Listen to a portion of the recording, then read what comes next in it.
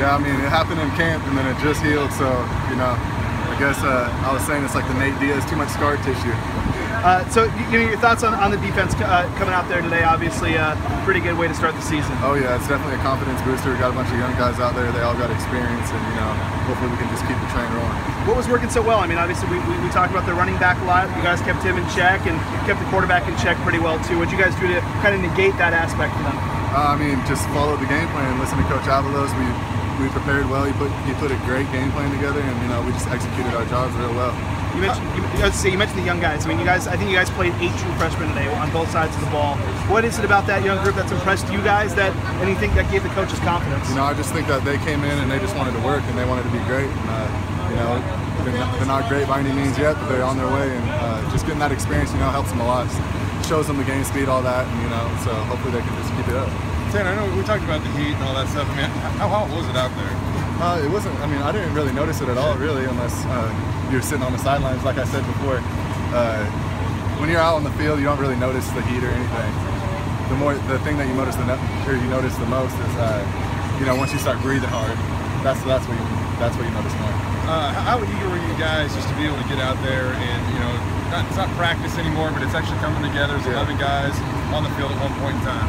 Man, we've been waiting for this since, you know, the last game of last season, and for me it's an extra game of whatever that game was.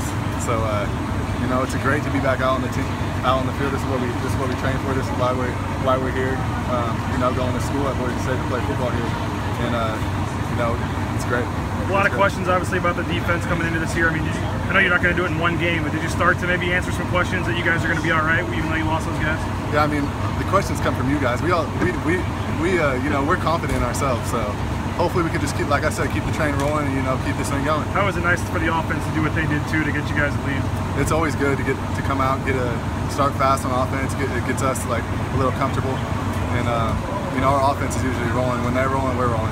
It seems like their first play of the game, I think they got 20 yards. Then after that, you guys just really clamped down after that. Was that something that's kind of woke you guys up? Or I mean, when they start off to play like that, how do you react? You know, there's a car.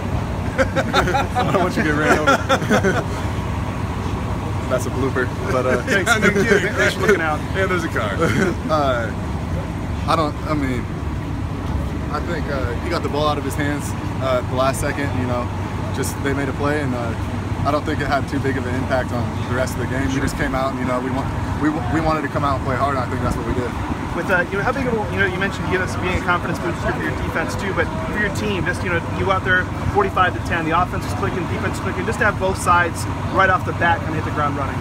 I mean, you know, it always feels good to come out, get a win, and then get a win in this fashion. You know, it's definitely I mean, you guys can probably hear us in the locker room. We're excited about it. All the hard work's, you know, paying off, but we're not there yet. We still got a lot of work to do.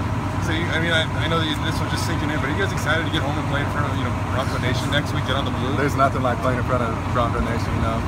37 strong. We're ready to go.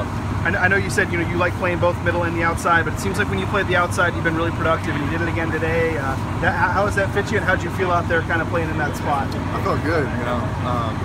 Just, you know, like I said, Coach Avalos, he gets us prepared, he gets me prepared. Probably the best coach I've ever had.